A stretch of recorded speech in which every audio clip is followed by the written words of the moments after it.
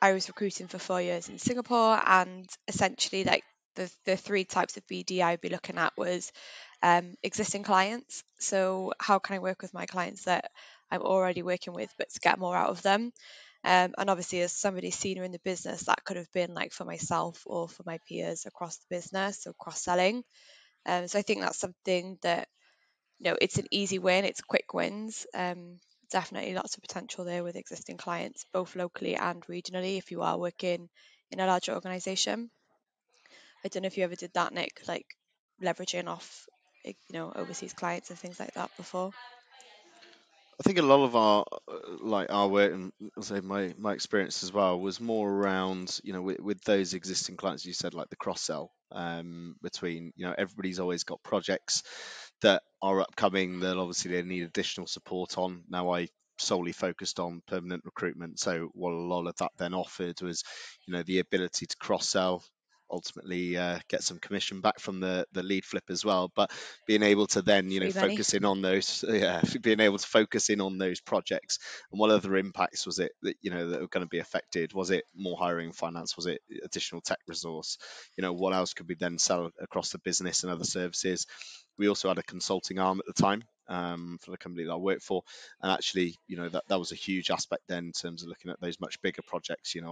Were there other areas that we could assist in that, whether it's data migration or system migration as well?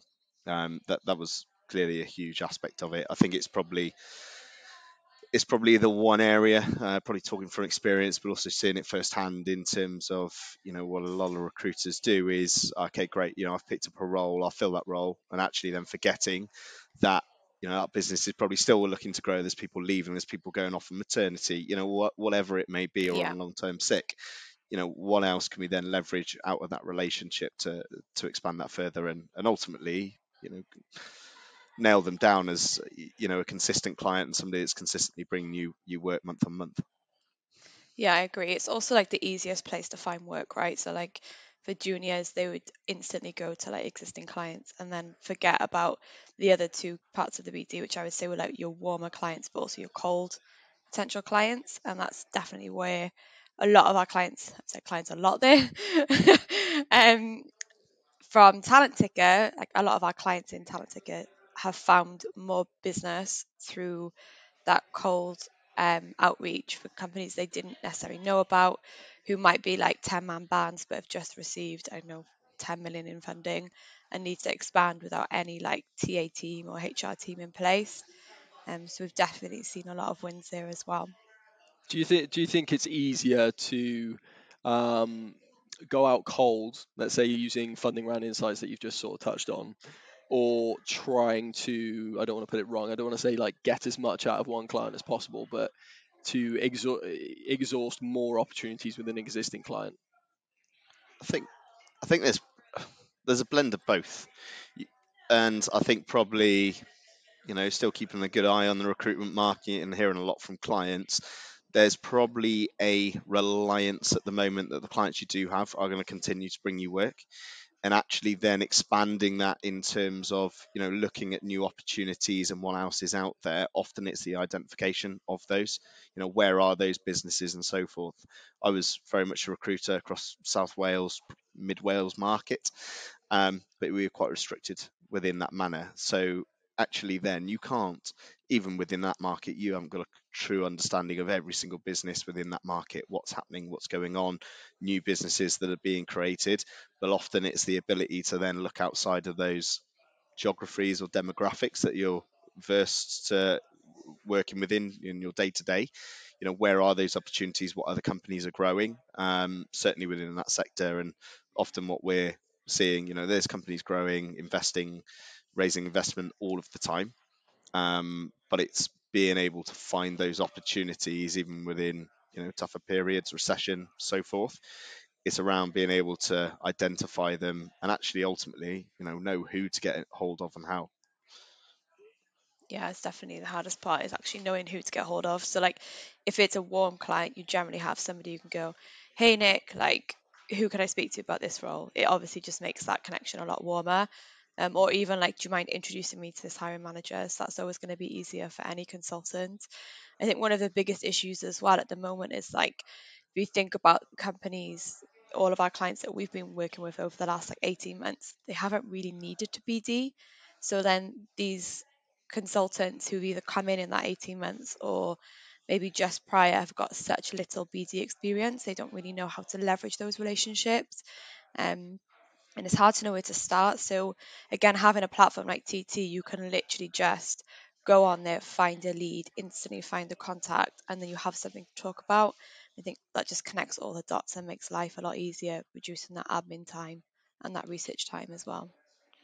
I So think the speaking of, junior I think you, the junior consultants as well, often what is forgotten is you look at any organization, it's not just one hiring manager or one decision maker within that business. There's obviously there tends to be an over reliance on that one individual feeding you everything, where actually, being able to, you used to call it mushrooming, but, understanding outside of that individual you're speaking to who has control over other departments or other department spend.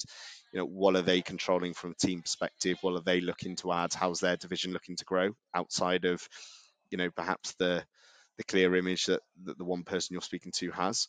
So then it's around, everybody's got different pain points, different pressures in terms of workload, and actually, obviously, future plans or projects within that business. So it's being able to understand who else is in that organization, and again, ultimately being able to get hold of them and have those discussions.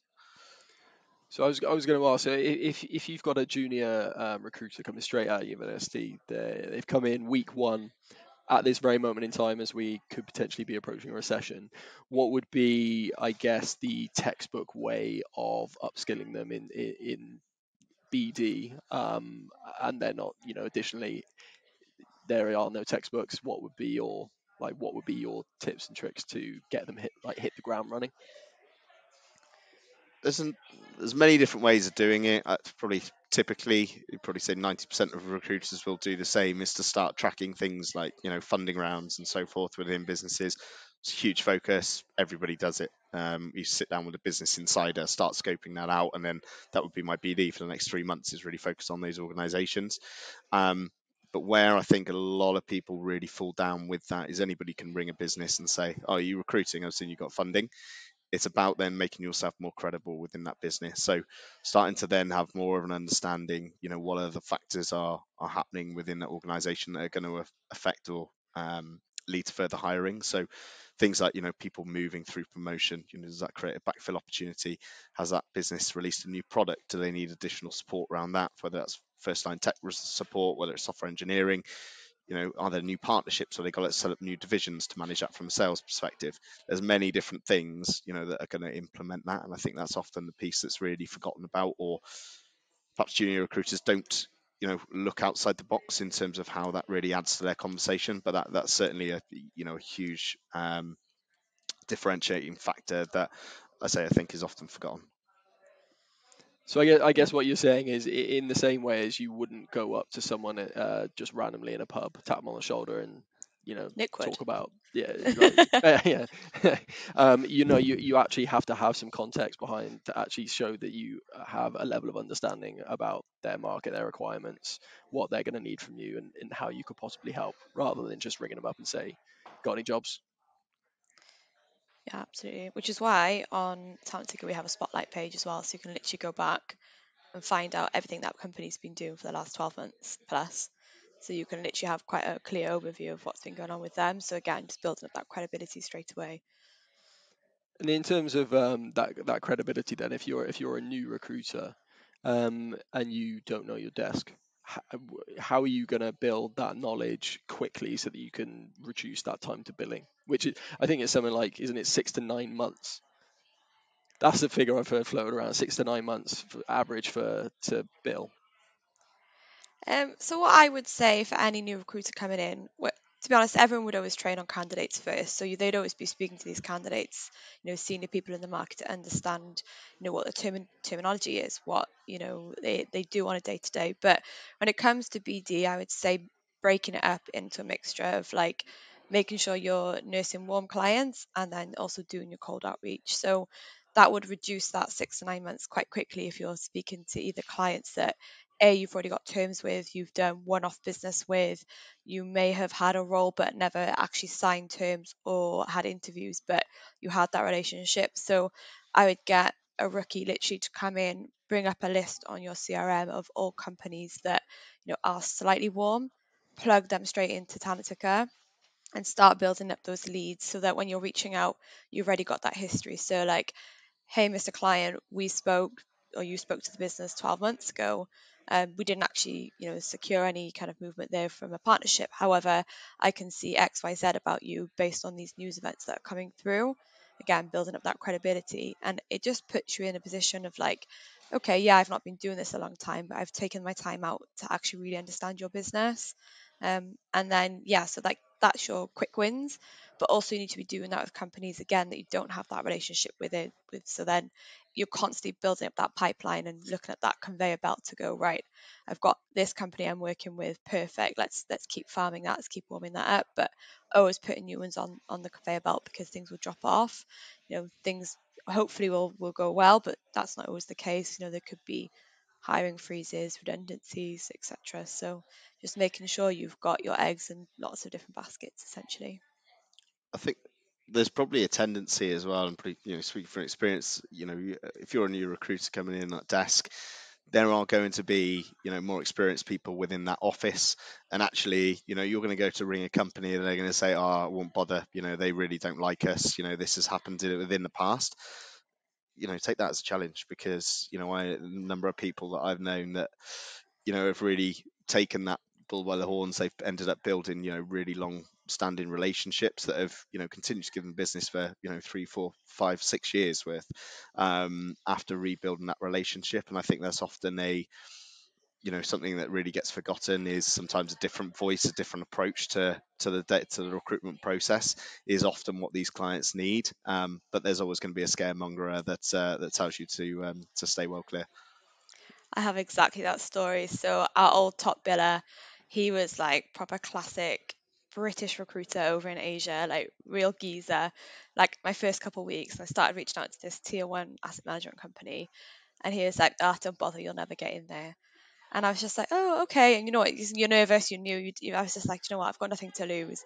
Reached out. They ended up being one of my biggest clients. I think I had an 80K fee and a 90K fee from them within like 2 years, plus other roles in between. So like, and I always used to just feel smug that I used to be like, you know what, like you never know. And our old director used to shout at us, be like, "Armpit, armpit." And I was like, what's that even mean? It was like basically like assumptions will make your pipeline run dry. Like you just need to make sure that you're, putting yourself in as many opportunities as possible. So yeah, you just never know. Don't make assumptions on clients that you've either never spoken to or never dealt with before. And like Nick said, like literally a change of voice could be all it takes. What was the armpit? As in, how did was that? It's like it's like assumptions run my pipeline into trouble. Right. Do you want me to say that again? I was struggling to find a connection between the two Hang there.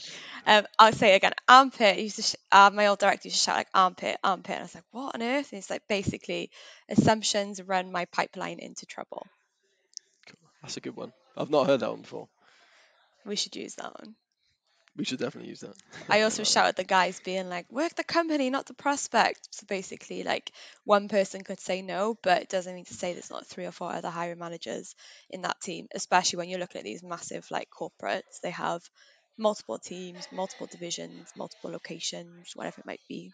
I think Nick, you've said the same thing with some of your guys, haven't you? Like, especially in August, you can't get through to someone, and you try them 3 or 4 times. It's like, I can't get through. Right, on to the next one, and you're like, well, what about those 4 other people that work in the same sort of area or division that might be in the office? Have you tried them? You know, We literally had a case like this week where I found 10 people for one of our guys, like, and that's sales. But again, essentially, recruitment is sales. It's the same thing. There's always other people to speak to. Again, it's like not one person's decision or vision of what they need. That's not always representative across everybody else. There's other strategy meetings that go on, there's other conversations, and actually being able to buy somebody, I always like it as the biggest challenge in terms of somebody that says no to actually them turn around and signing that agreement a couple of weeks later. Sometimes that's the biggest win you'll ever have in sales, and it's very bittersweet. Now, Liv, you were in Singapore, weren't you? And Biff, you were in the UK. So what Liv, did you notice any like major differences when you went from the UK over to Singapore in terms of BD, or was it very much the same sort of game? I would say in Singapore it's a lot more relationship driven. It's the only difference really is, but then I guess it depends on the industry you're recruiting. Like there'll be some companies over here that want to do everything over Teams, Zoom, whereas there are others that want to meet you for a coffee. I guess it's just being aware of different cultures. That's the So main thing. Singapore, it was more face to face, Yeah, right? Okay. but obviously this is pre-COVID, so might have changed a little bit now. Probably be the opposite, I would say, a bit more wary over there potentially. And what verticals did you recruit for? So we focus purely on financial services, and I was mainly doing governance, so legal, risk, compliance roles.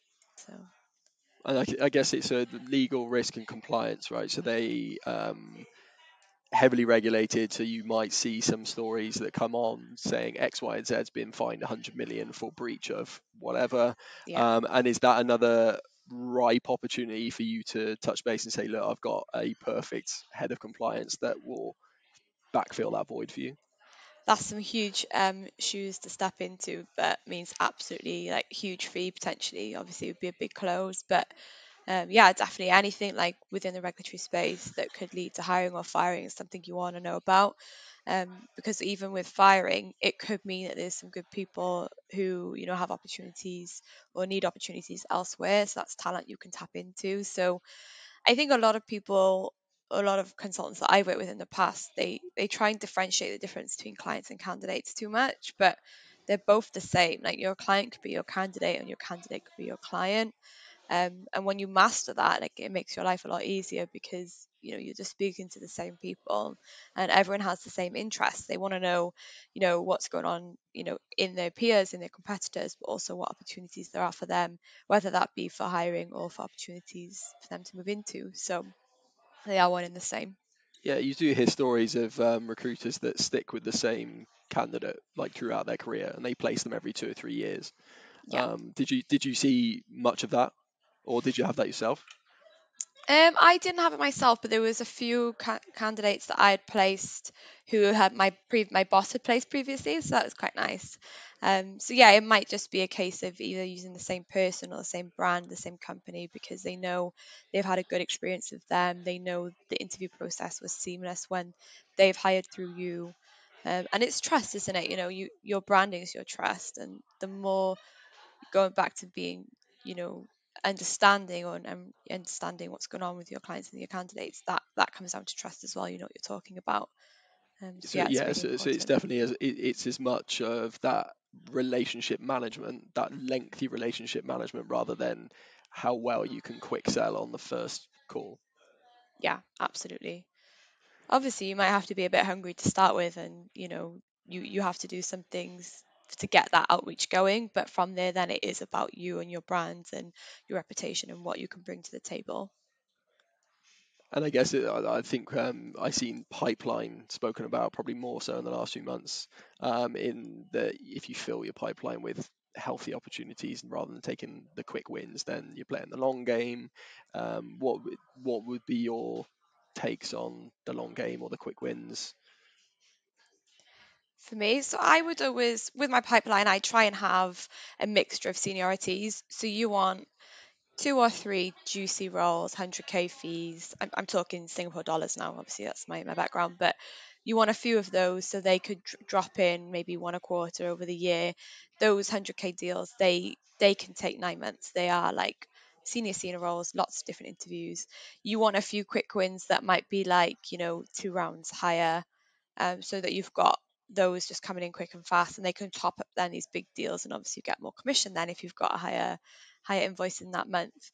And then I'd say you want a few mid-level, so ones that if you close, you've hit your monthly target, easy. So I think a good, again, is juggling. It's juggling different types of clients, whether they be new or old. It's juggling different types of roles, whether it be junior or senior. Again, I recruited perm, so that's my experience. I'm sure if you were speaking to somebody doing contract work would be a bit different, but you need to have things that can close quickly, and you need to have things that can close nice big juicy deals. Yeah, it's always having a blend of the two. You can't be over reliant on one and not the other. You've got to have the two that can work alongside each other. Probably, we're talking good examples at the moment. Certainly in the UK side of things is, a recession got announced. Is it now a month and a half ago? It's 2 months ago. A lot of the companies that would have been planning these much bigger hires prior to that will have put projects on hold. They would have slowed down recruitment, said, "Look, we're going to wait it out and see in the new year." That's all it takes, is something like that for change. And if you're over reliant on your heavy deals, then there's obviously a big void to fill. So it's having the blend of both, and that's where you can work across, your multiple clients, kind of multiple size opportunities, and again, looking at those fast growth businesses that are going to bring in, a number of opportunities for you over the next 6 months, to some of your larger clients where it's, one role every 6, 12, maybe 18 months, but ultimately when they do come in, you've got a full focus on it, but ultimately the rewards are there as well should you fill it. I think when it comes to recessions as well, like there's always companies that are going to do well. So you need to be inquisitive, you need to be educating yourself on what is going on in the market, like in general business, to understand, what's the next big trend, who's going to be growing even in a recession. Because, yeah, of course there's a lot of negativity, but there's some really good companies out there still doing amazing things, and the demand is definitely still there, like right now, and will be there for the next 6 to 12 months as well. Well, yeah, because I was going to say we've gone from a candidate-led market where there was more candidates than there were jobs to potentially that middle ground where it's sort of aligning again, and then it's going to go to there's fewer jobs and more candidates. So, how do you find those companies that are doing well? Like, where's the best place to find those companies that are succeeding? I think it Can we say probably talent depends, driven? or is influenced, yeah, probably influenced as well in terms of, the sector that actually you're recruiting within. If we're probably talking that you're recruiting technology roles and things like that, candidate like, commentary is going to remain probably for some while, and that's purely because there's a huge shortfall in skill set, just purely at the pace of which the industry's grown. Only in the last, you never heard of banking apps probably 10, 15 years ago, whatever it is now, but actually now, everything's app based, and these companies need developers and so forth to do it. There's always going to be that shortfall. I think now they're actually teaching technology within like key stage one at schools. So obviously starting to void that gap in the future, but probably for the next 5 to 10 years, there's still going to remain that void.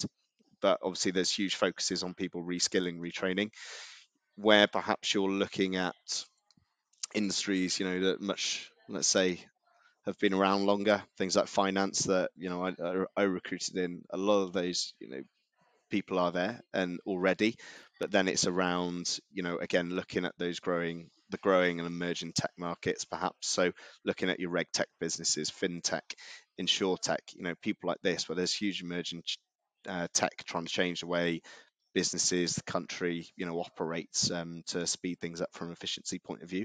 These are the businesses off the back of newly released funding and so forth are really going to start to grow and grow at mass. That's where you can start to get some of these quick wins. But it's around, ultimately, if I was going back to desk now, it's around identifying those emerging markets, who's taking in investment, where are the new trends, as Liv said, within the market, and ultimately it's all around efficiency and making things faster, and bringing it more online. They're the places that really are going to get you still getting the investment during tough periods, and it's about identifying them, and again, out of that, identifying who the hell to call within those organizations, really, to start building those relationships. So we've sort of touched on, I guess, the market. We've spoken about recession, shift in the market. So if you were each to pick, I guess, like your top three favorite BD, I don't know, behaviors or tips or tricks that you literally used to do weekly, every Monday, every Wednesday, every Friday, what would they be? And we'll start with Liv. Oh God. Follow up. I'd say like you've probably already done so much BD and you're probably not following up enough. I think statistics at the moment are like 8 no's before a yes. So sending one follow-up email is just not going to cut it, especially when you're in an industry that's just got a lot of competition and a lot of white noise. Um, I'd say second one is multiple touch points. So don't rely on the phone, don't rely just on email, don't rely on LinkedIn. Like rely on them all and, at the same time, sporadically, different times of the day, whatever it might be, but just that consistency. Um, and a little bit probably direct, but don't make it about you. A lot of these recruiters you see like messaging like, I specialize in this, I do this. It's not about you, it's about what you know about them. So make it about them. People are interested in talking about themselves. If you can say, like, I've done my research, I know you've done this, I know this has happened, and I know you're going to need this person, that's a lot more interesting for them to read and you're instantly going to grab their attention. As you say, the amount of messages that I get on LinkedIn, but I never get a call or an email. Yeah. So they just they just give up after that first Yeah. message. My fourth bonus point would be to spec a CV, spec a candidate, obviously with consent. But again, it's something that they want to see. If it's a skill that they're looking for and they haven't been able to find it, they're obviously going to want to have a conversation with you. So and that is whether you know they've got a role or not.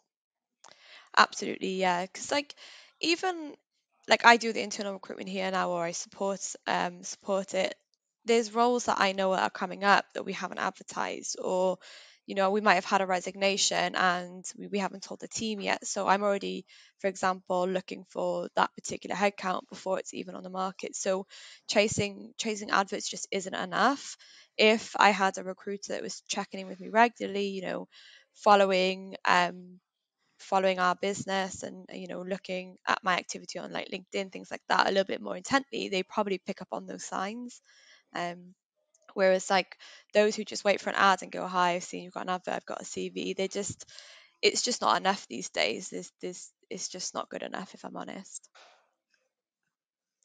And then Nick, what about yourself? Yeah, I think I suppose this depends from I suppose differs whether you're coming in and completely new into a cold desk or perhaps been sat in there for a few months. But number one for me, is taking those candidates to market. The amount of candidates you're meeting, speaking to, everybody, and it doesn't matter who you speak to, whether it's I don't know CEO at Barclays or someone else, everyone has got that perfect opportunity that they want, and what they would move for. And it's about understanding that from the candidate perspective. And then ultimately, you've got a CRM filled with a book of business. You know what those opportunities are, where those organizations will be in terms of that hold that opportunity. Ultimately, I say if you're further into the role and you've already built up a relationship with that client, perhaps placed somebody with them previously as well, the best question I'd always ask is that if I come across anybody that I consider absolutely A1, one of the best people I've met this year, is it worthwhile me giving you a call? Because businesses, they have a fear of missing out on the best talent, and that doesn't matter where you are. If that person is there, they might have a project that's kickstarting in 6 months from now. If that person is looking right now and move for the opportunity, as a betting man, most businesses will entertain that conversation, or they'll certainly meet them for a coffee, because again, they'd rather have that individual within their business rather than missing out further down the line. So it does depend on what stage you're at, I say, with your desk in terms of how you approach that. But ultimately, you're going to have more experienced recruiters around you as well that have got existing clients. Have that conversation and share the information about that individual internally. It may be that actually they can do some of that legwork for you as well. That would certainly be, number one. As Liv said, the one I'm really against is more of that advert, tracking and chasing. We used to call it ambulance chasing. It's by the time it's released and it's out there, you're too late. That's the ultimate aim. You need to start getting in there ahead of the event actually taking place, whether it's that individual that is going to move, whether it's understanding or having a inkling as to whether a funding round is going to take place, or what are they potentially going to be hiring further down the line. That's really where you need to be operating, is ahead of that actually taking place. But second to that, again, it doesn't matter. Probably the flip side, I know Liv mentioned it earlier, is the amount of candidates you speak to, whether that's at a very senior level, or what. At the end of the day, they're hiring managers as well, and actually asking them around that and flipping those conversations, have them have the conversations with them around their personal position. What's that perfect role that you want to look for? What is it that will tempt you to move? But ultimately, they're managing the team as well. So actually, flip the conversation. What's happening within your division at the moment? Is there anything I can help support you on there? Obviously, I've given you a good service from a candidate perspective. I'm going to do that with all my candidates, so you can ensure that they're being looked after. But perhaps I can help support you on the flip side, and that's often something I think certainly a lot of junior recruiters probably going to be pretty scared of asking. Ultimately, it's only a person. We all have a job to do, and they're pretty averse to that. But I think being upfront and fronting that in terms of, look, I got a job to do as well. How else can I support you?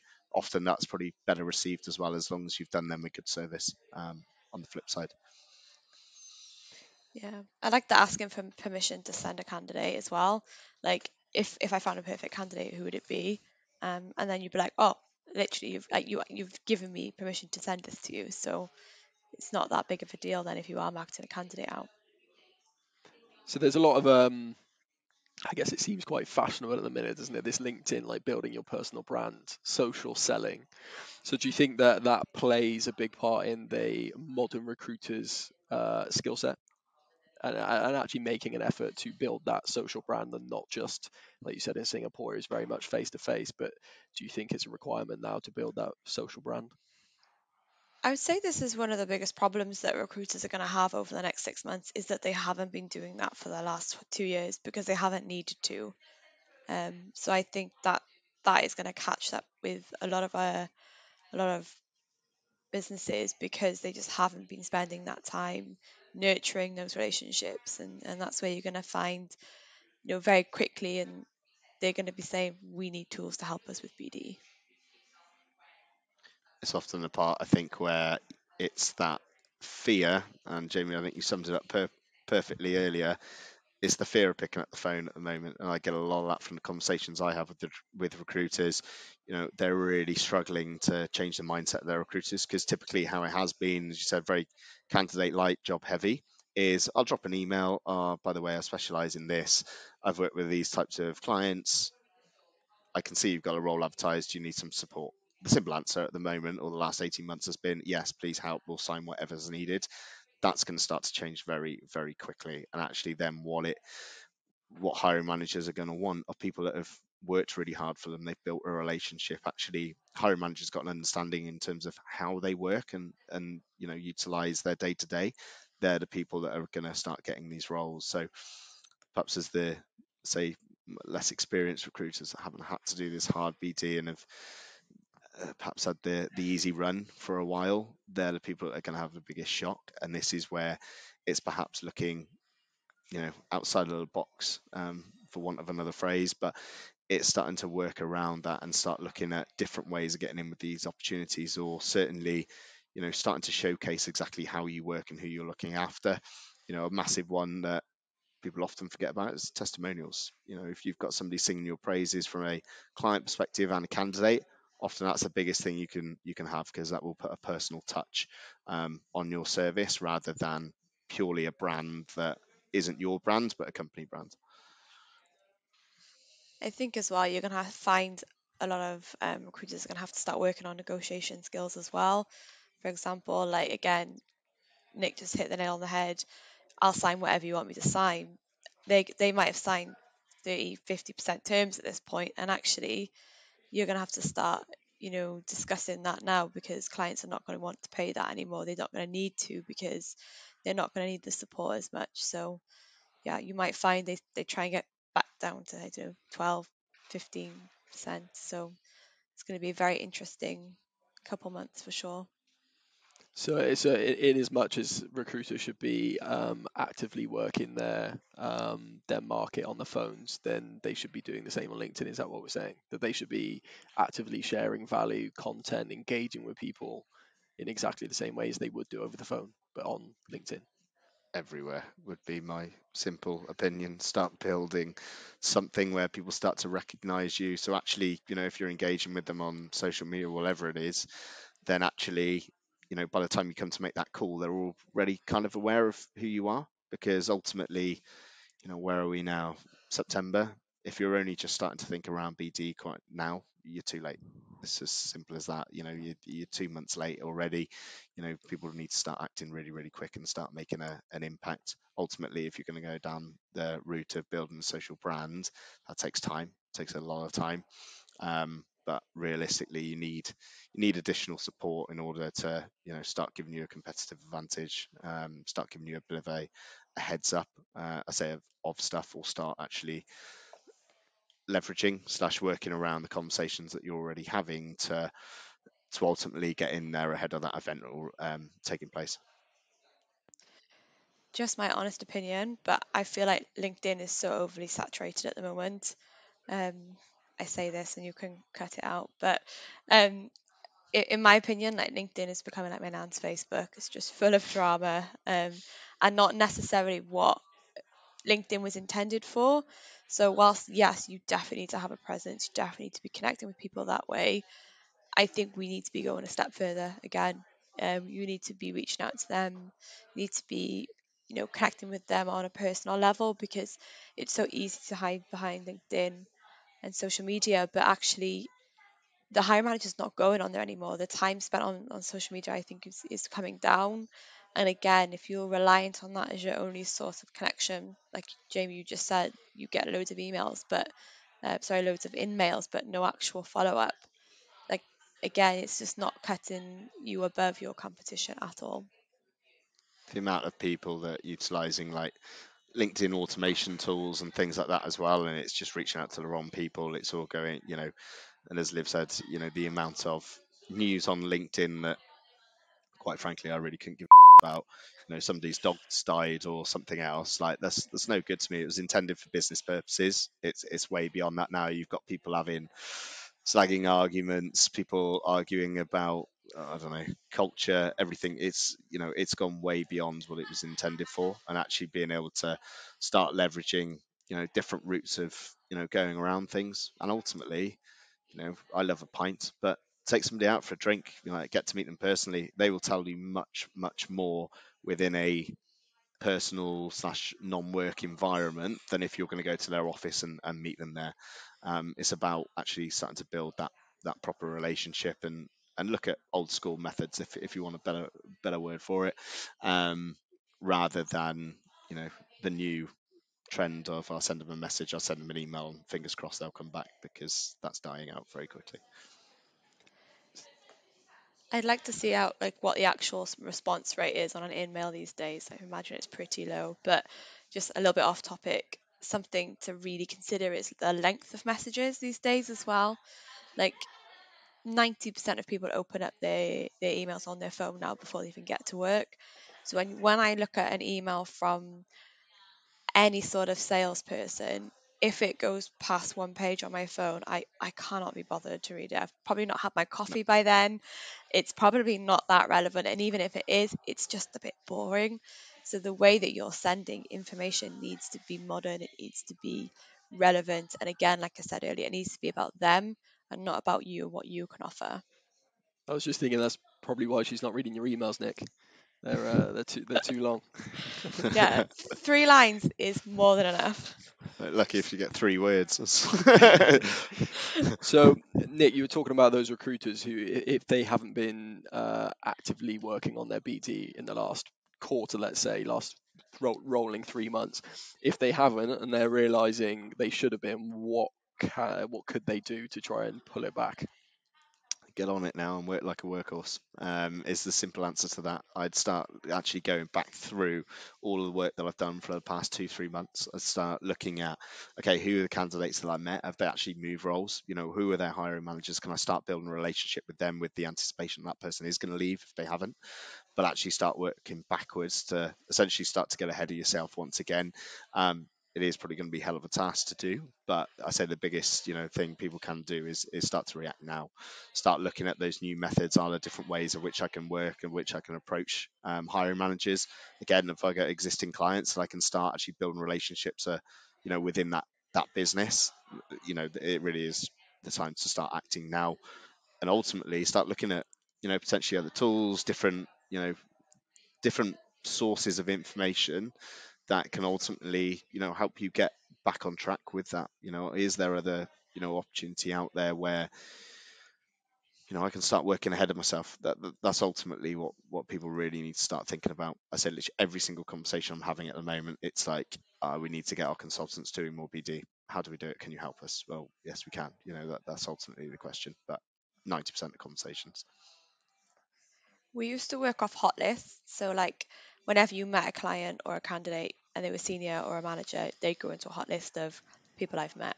If you had terms signed with a company, I'd have a term signed HR contacts, term signed hiring manager contacts. So you've got constantly a list of people to start calling through. So you're, again, not wasting time with research. But what you can even do with the likes of Talent Ticker as a tool is have all these companies saved in alerts. So again, it's coming straight to you. So you've got leads in your inbox every morning.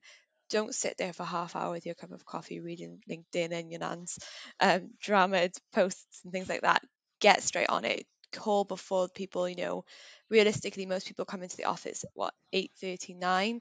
They normally have half hour, 45 minutes to catch up admin. That is like the key time you need to be reaching out. By the time it hits 10, 11, people are in meetings, and then they're on lunch, then they've probably got another meeting.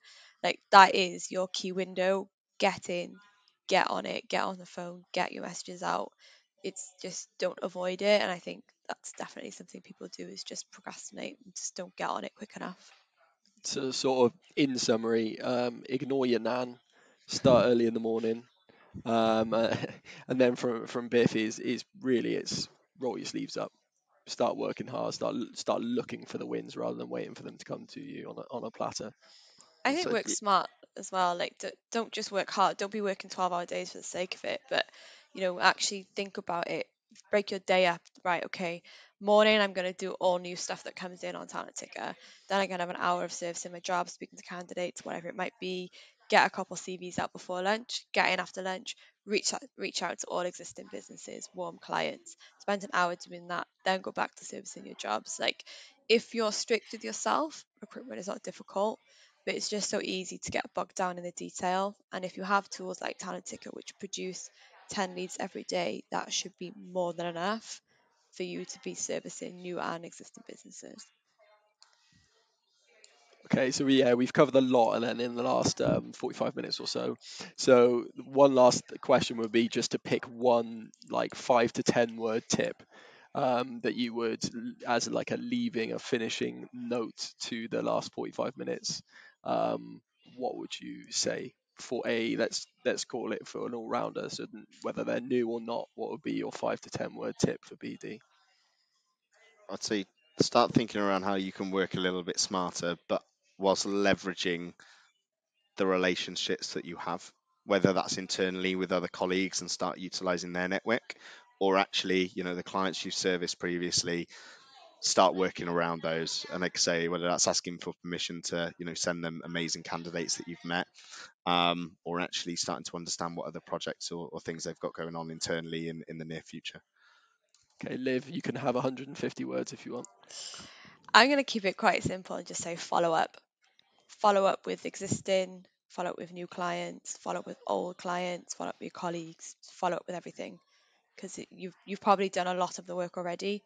You've just not done the right follow up. Brilliant. Well, cool. Thank you for your time.